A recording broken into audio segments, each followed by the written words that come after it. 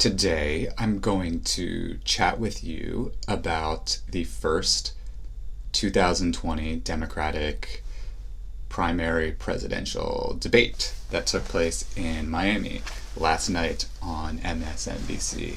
But first, I would like to just say, oh my God, it is so wonderful to finally be clean shaven and wear my favorite clothes and not feel like there is dust all over me, and that I don't have to dress to be dirty or wear the clothes that I'm okay with getting dirty, as I'm in the process, as you know, of moving into this new wonderful condo here in Basking Ridge, New Jersey. You may recall, if you've been watching this vlog in sequential order, that I have been chatting about moving someplace better. However, I will be taking a brief respite from that theme, that topic, that subject, to cover the presidential debates taking place, the one last night and the one tonight. Before I delve into that, well, a few things. First, I should say, it's interesting because yesterday I talked about how going X amount of time without shaving reminded me of bad times, and now finally getting the chance to be clean shaven and dress nice and feel good and clean and all that reminds me of other interesting times, and actually another period in which I had moved from one place to another. So if being long bearded and unshaven reminds me, for example, of the bad times living in South Beach, being clean shaven reminds me of when I lived with Ashley in Lawrenceville. The context of that move is complicated, and I'm not going to get into it now, but it was in roughly 2011, I believe, the summer of 2011.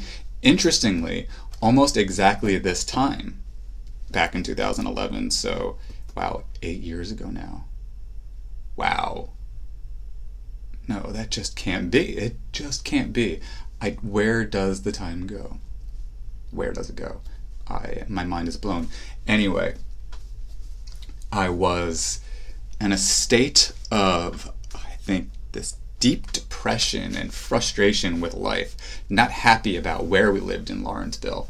We lived in the bottom floor of it was a condo or an apartment or a townhouse or something in Lawrenceville. We shared the living unit with two other people. There's a guy who owned the unit, so I guess it was I want to say it was a condo in Lawrenceville. There was this guy, he was in his 70s, I want to say, British, and he had been a chemist, and he was mad, filthy. He left all of his fruit to rot in the kitchen, and he wanted to just let the flies naturally gravitate towards it and feed on it. This was his style. It was really disgusting. The bottom level that we lived in was overburdened with dust.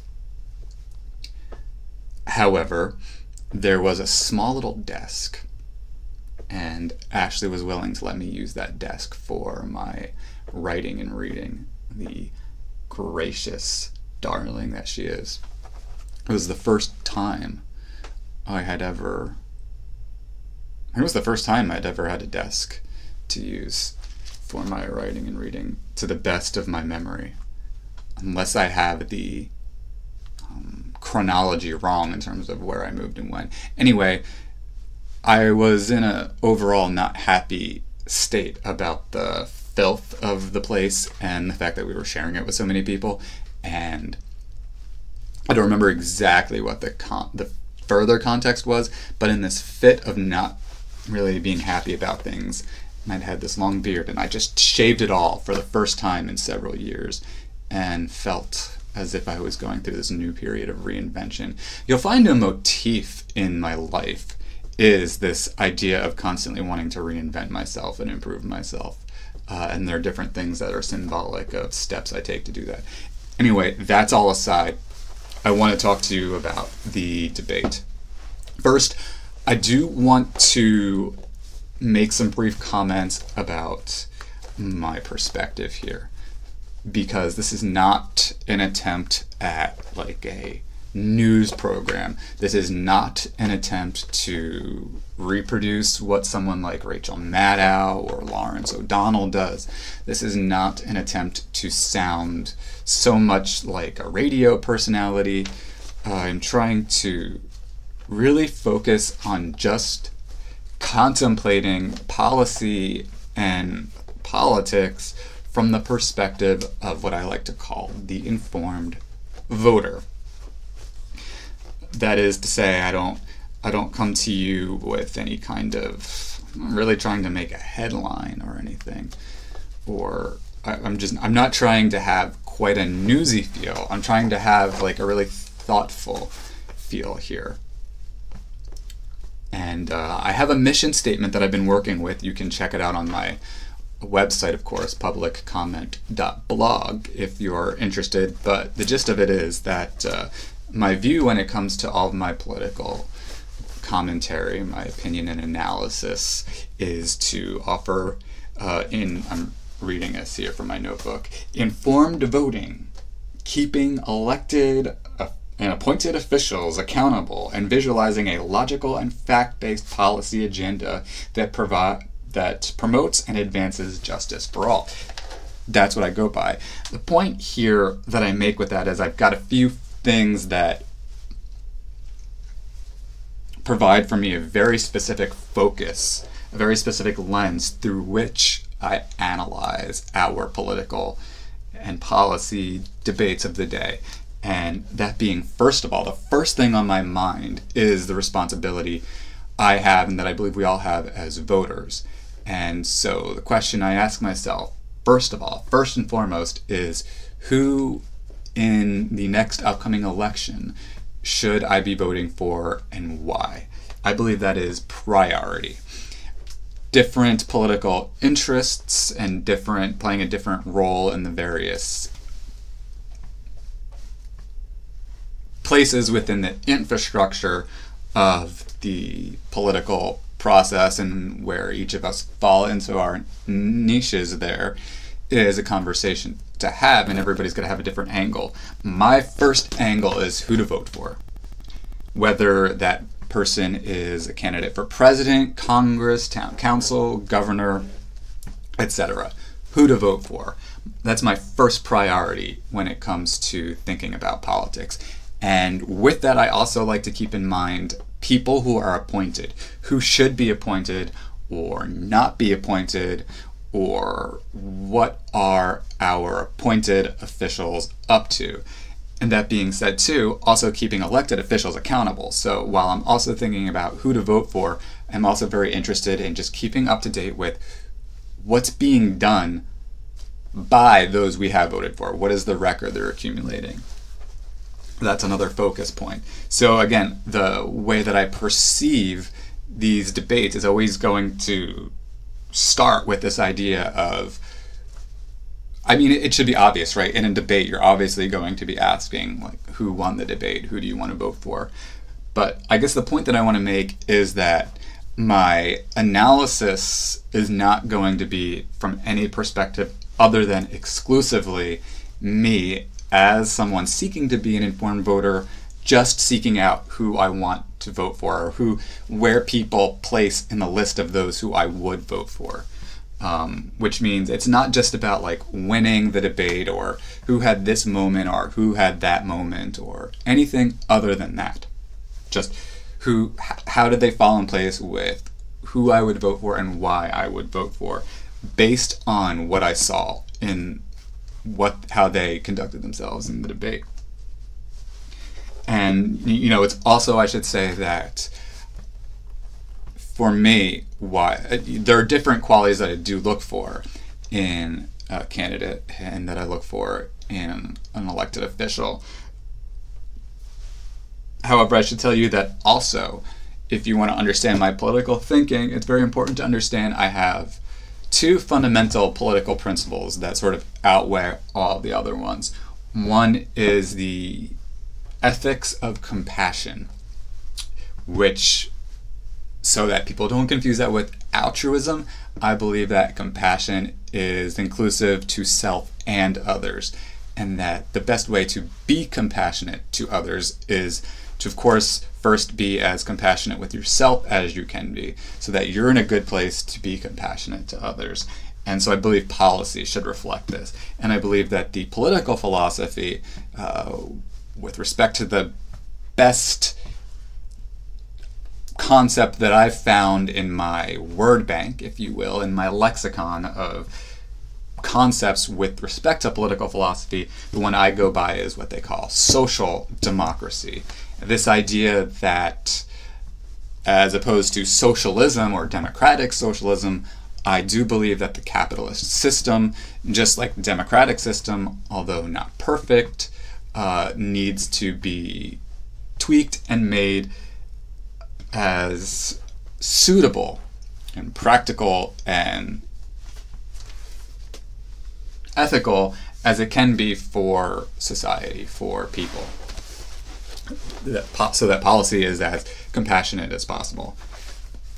Right, so those are sort of the contextual things that I really wanted to be clear about with respect to where I stand on how I perceive and analyze and contemplate the debates and political issues in general. Of course, you can learn more about the development of my political philosophy on my blog, publiccomment.blog. Of course, I will provide you with a link to that.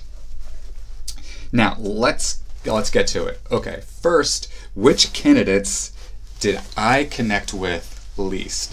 And why did I connect with them least? And then I will tell you the candidates I connected with most and why I connected with them the most. And then I will also offer a comment on candidates where I want to see more of what they have to say. There were things about them that I didn't like, but they weren't quite disqualifiers. I thought maybe, I think as my wife put it, maybe they had a bad night. So then there we go. Candidates I connected with the least. First of all, I did not like the former governor of Washington, the present governor of Washington, Jay Inslee. And why did I not like Jay Inslee? Governor Jay Inslee of Washington.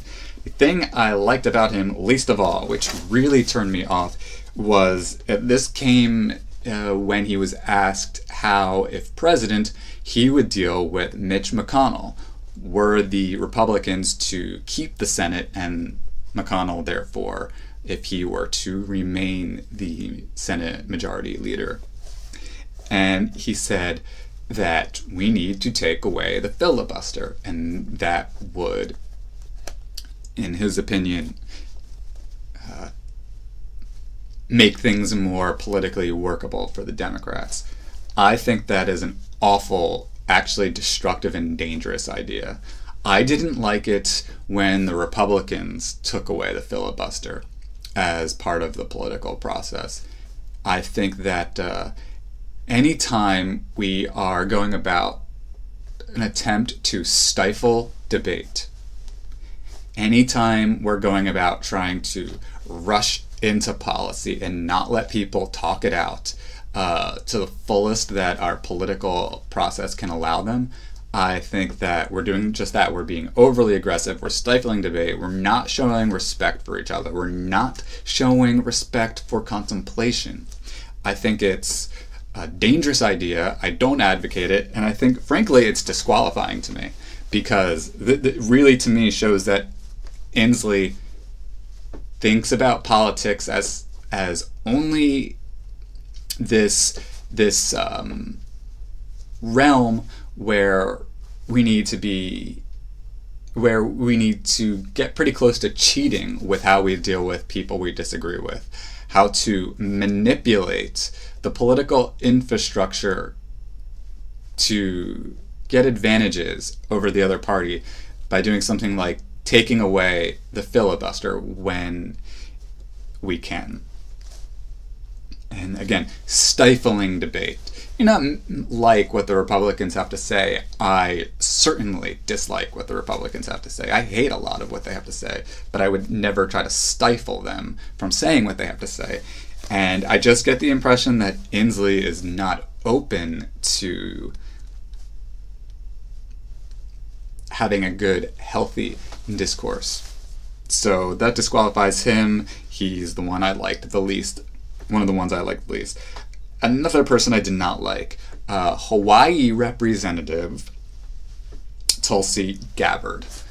First of all, and I mean this with all due respect, there are a number of contextual reasons it could be the case that are over my head or beyond my capacity to comprehend.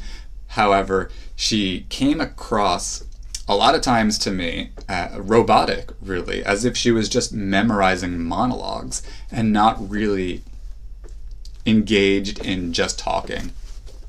A mistake I've made in the past, if you've watched previous blogs, sometimes they're so over-prepared and written that there's no spontaneity and just in-the-momentness in my talking, which is why I do that now.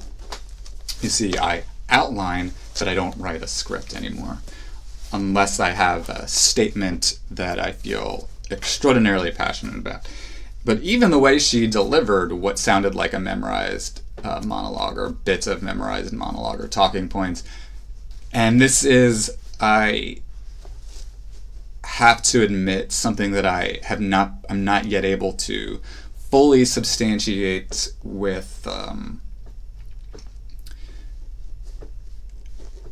as much detail as I would like. However, I can only say she just struck me as sounding robotic. There was, at several points, a lack of passion in her voice, which I understand could come across as just her being objective or being very cerebral or intellectual in her approach. However, when she spoke, I didn't even get that out of her. I got just this sort of, I just didn't connect with her emotionally or feel any intensity from her. Of course, until she started talking about Afghanistan, and she really turned me off when she got into a spat with, it was the representative from Ohio, Representative Tim Ryan. Her and Tim Ryan got into a spat over what to do in Afghanistan, because Representative Ryan, he was clear that though our situation in Afghanistan is really frustrating, it's not going to be logical for us to just impulsively have this conversation about immediately withdrawing. He said, almost verbatim, his point was we need to be more engaged in Afghanistan, whereas Representative Gabbard of Hawaii said, no, we don't need to be more engaged. We need to withdraw, like now. And she talked about how we're not at war with the Taliban, which is as opposed to being at war with Al-Qaeda. And Representative Tim Ryan said, well, in fact, it was the Taliban which left a haven for Al-Qaeda, and that wasn't enough of a reason to continue fighting with the Taliban, according to Gabbard. Representative Gabbard saying that the Taliban is not something we're just going to snap our fingers and make them go away, and therefore it's not worth it to her for us to commit to having a military presence of much substance in Afghanistan. And I've got to say, by the way, I don't agree with her. I do think, while it is true that I would like us to withdraw from Afghanistan as soon as possible, I don't remember the last time I did mention it on this vlog. I know that several weeks ago, I did actually prepare a statement about Afghanistan, talking about the fact that, yeah, we do need to get out of Afghanistan. We need to have more conversation about Afghanistan. But I don't believe that the conversation is just about, okay, time to go. No, the conversation we need to have now is, what is our strategy to complete our mission in Afghanistan? What does victory in Afghanistan look like? What is our vision? And as Representative Ryan said, it's unacceptable that Trump has not ensured that this is fully taken care of. And we need to, you need to dot your I's and cross all your T's in life, right? We don't want what happened in Iraq to happen, right? What happened in Iraq? We pulled out, and then ISIS came and took over because we didn't have enough of a presence there. We just withdrew for political. This is one of the places where Obama did not, where Obama's approach wasn't as great as other aspects of his presidency was. I think Obama overall, for example, was pretty effective and great on the domestic front, and I think he did some good things with showing that, on an international level, that we were concerned about our imperialistic past and all of that. However, withdrawing from Iraq, the way in which we did only left a vacuum for ISIS to take over and caused further problems and complications for us in the Middle East. So Gabbard's insistence, by the way, she was in the Middle East and she served, I believe, as a medic for our military. So I want to thank Representative Gabbard, not just for her service as a representative, but for her service in the Middle East. And I appreciate the fact that it is very personal and visceral when she talks about the Middle East foreign policy. However, I just think she comes across as not appreciating what happened in the mistake we made with Iraq, and not appreciating the fact that it's not enough to simply say, well, there's not much Al-Qaeda left in Afghanistan and Afghanistan's just never going to change. I mean, I think that's even kind of a defeatist attitude. True, you can't snap your fingers and change the way a country is, right? If that were the case, then China and Russia would perhaps be very different. But nor does that mean that it's a matter of just withdrawing and pretty much pushing it aside. I think that withdrawal, again, being a goal, of course, has to be done very thoroughly and methodically and as clean as possible.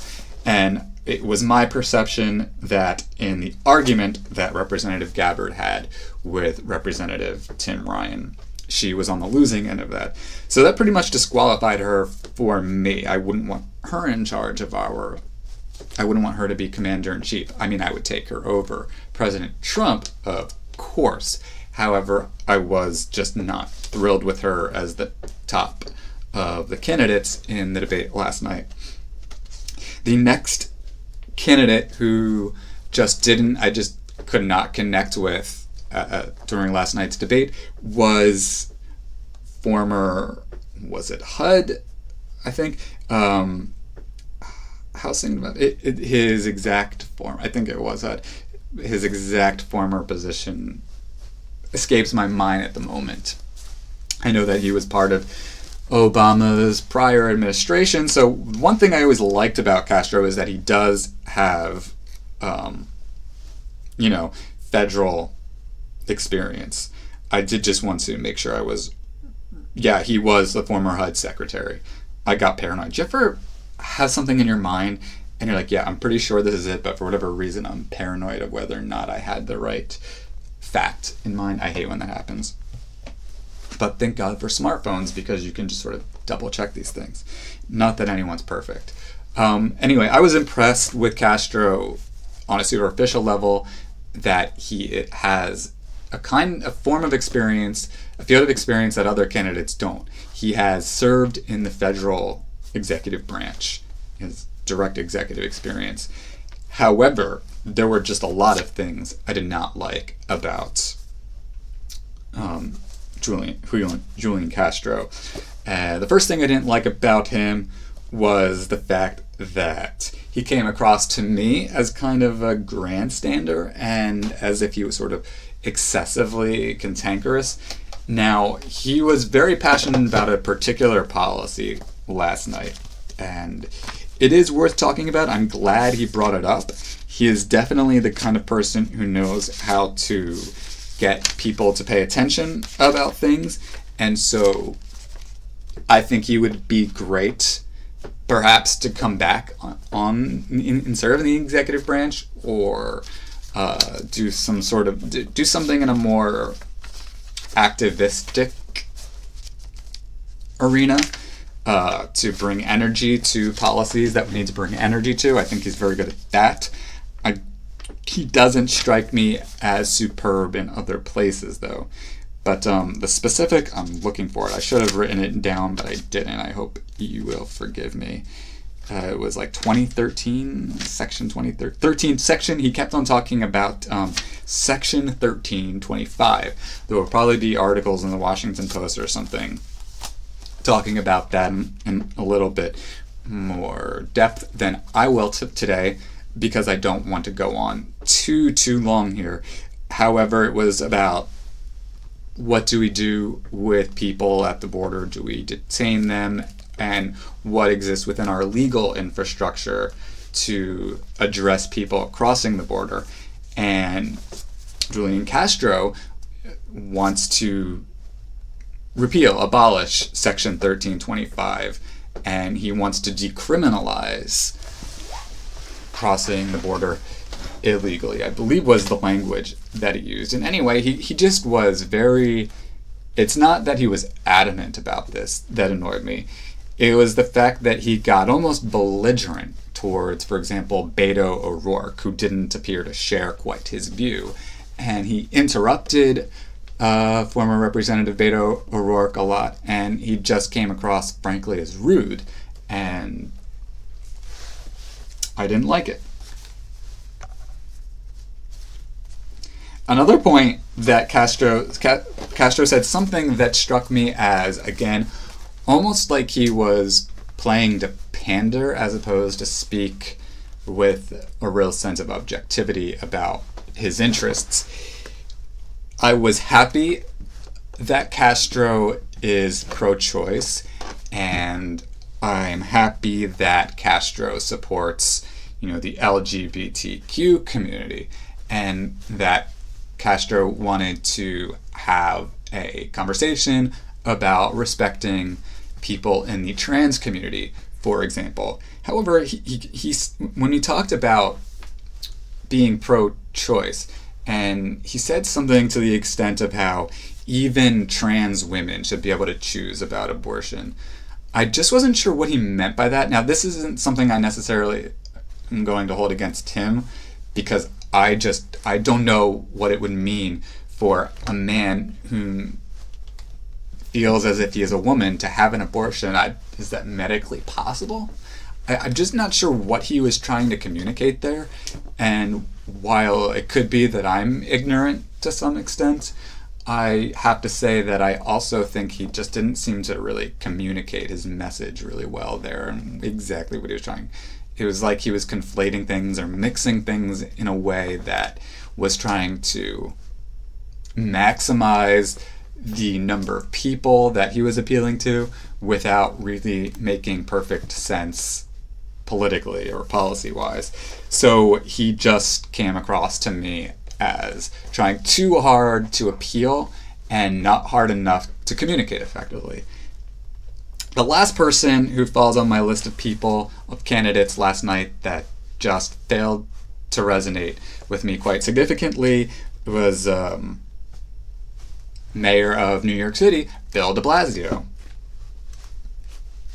I should say there are some things I did like about de Blasio, and I know that listening to folks in the media last night on MSNBC, I know Donnie Deutsch was interesting, and I actually share Donnie Deutsch's assessment because he characterized de Blasio as annoying, but also conceded that de Blasio had a strong night. He was able to inject himself into conversations, Deutsch was saying, and he was assertive.